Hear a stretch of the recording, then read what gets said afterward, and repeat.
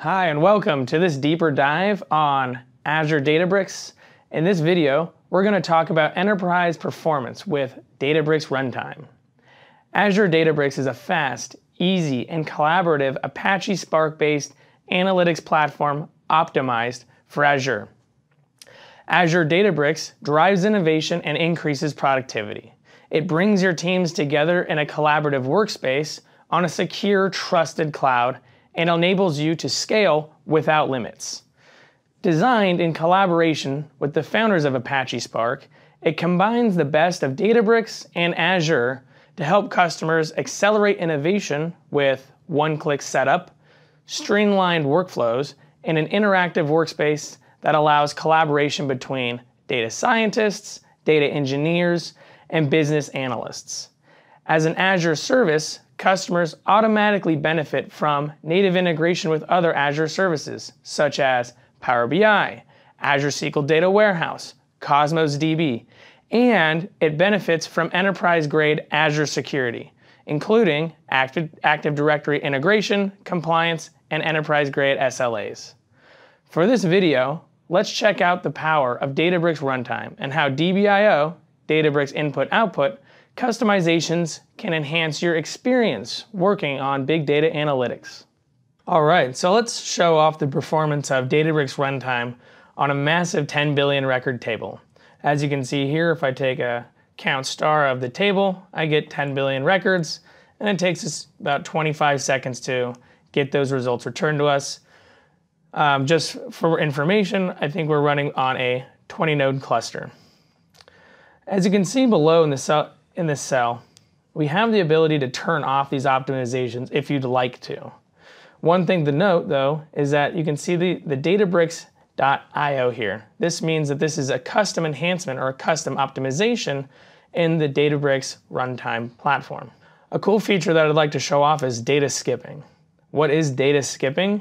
Well, it allows us to use file-level statistics to know whether or not we want to scan the data that's inside the file, which allows us to then scan only those files that are important to the query that we submit.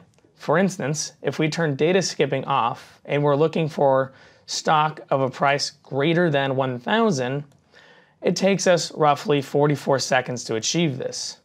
But if I turn data skipping on, then we don't want to look through the Parquet files where there's no stocks that have prices above 1,000. When we do this, our query time drops significantly to 5.7 seconds. Another cool feature that I want to show off is transparent caching. What this does is it caches a set of the data that we're querying on the hard drive, which allows us to free up the memory for other optimizations.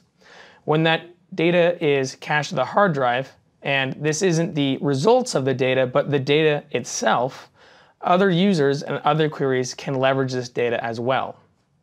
So let's take a look at another query. If we turn data skipping and data caching off,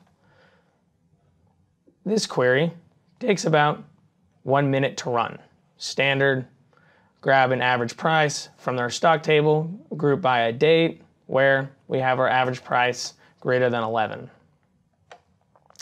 If we turn data skipping and data caching on the first run, we can see that our performance is improved pretty significantly to 34 seconds. However, on the second time that we run this query again, after the cache that is, it's improved even greater to 10 seconds.